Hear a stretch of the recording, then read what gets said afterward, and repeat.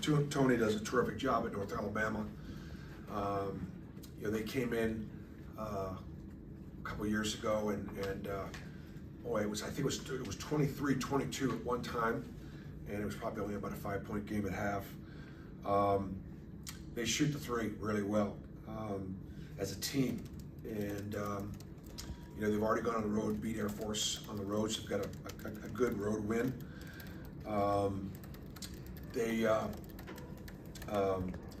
Jakari Lane is a terrific scoring guard. He's at about 19 points a game. He's got great range. He's really slippery. He's, you know, their point guard, probably their best player.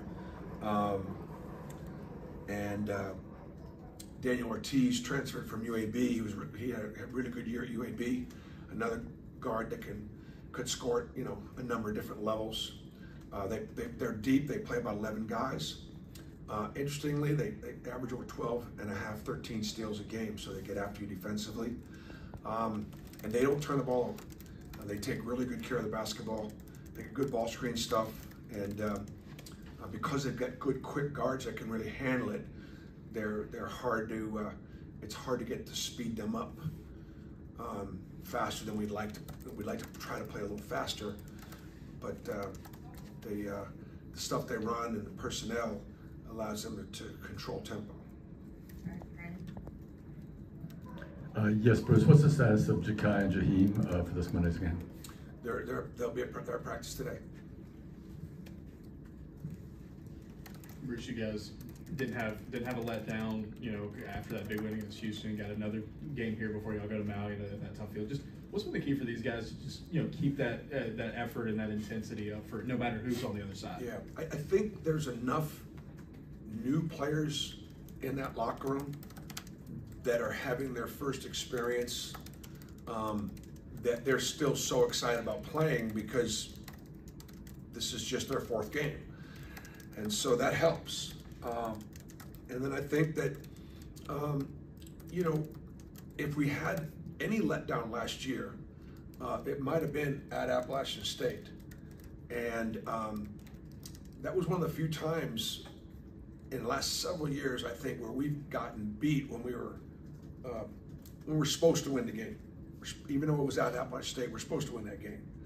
And I think the returning guys recognize that. I think the last thing would be, I've got some seniors that are counting the games down. Every home game they play, it's one less game than they're ever going to play at Neville Arena. And we're trying to get better. I think it just rarely happens to us because we respect our opponents, and it happens to us less because we do have good respect for our opponents.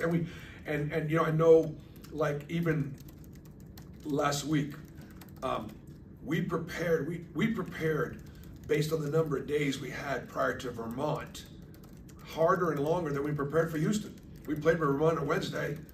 We went at Houston Thursday. We traveled Friday, and we played Saturday. So if you didn't prepare that way, you know, like right now this week, we're not doing anything for Maui in a week from now. We're preparing for North Alabama all weekend. All right, two more. Bruce, were you at all surprised by the playmaking ability of Tahad at that point guard position, his ability to pass, dribble, drive, and do some things? No, because he played plenty of point guard in high school. My thinking originally bringing him a freshman in is, all right, which spot is he going to be the most effective? And you know, since he's such a scoring point guard, I just thought that would be the best place to start him and let him play as a freshman that way. The problem is he's too good with the ball in his hands to not have him be able to play point. The biggest challenge for Tahad is they are two different positions. If you play the 2 and the 3, they're about the same position. You play the 1 and the 2, they're different. And so he's got to be in a different place every single play call. And that's hard. And so he's got a little bit of, he's got a lot. He's got to be in there a lot of rotations to know what we're doing. And you know, and you know, sometimes that can be really challenging for a freshman. All right, last one. You mentioned with North Alabama doesn't turn the ball over much, likes to control the tempo. It was similar with Vermont, but obviously you guys had a lot of success there. I guess what kind of is the key to, you know, speeding a team like that up and kind of playing at your own pace? You know, you have to be able to win at a fast pace, and you have to be able to win at a slower pace. And quite frankly, if we overcook it and just go too aggressively, we actually make them better. So sometimes you just gotta, put our same defensive pressure that we apply, and if it's hurting us, back it off a little bit. But it's really hard to make a smaller, faster, quicker team go faster than they want to go. All right, thanks, Coach. Okay, guys. Thanks.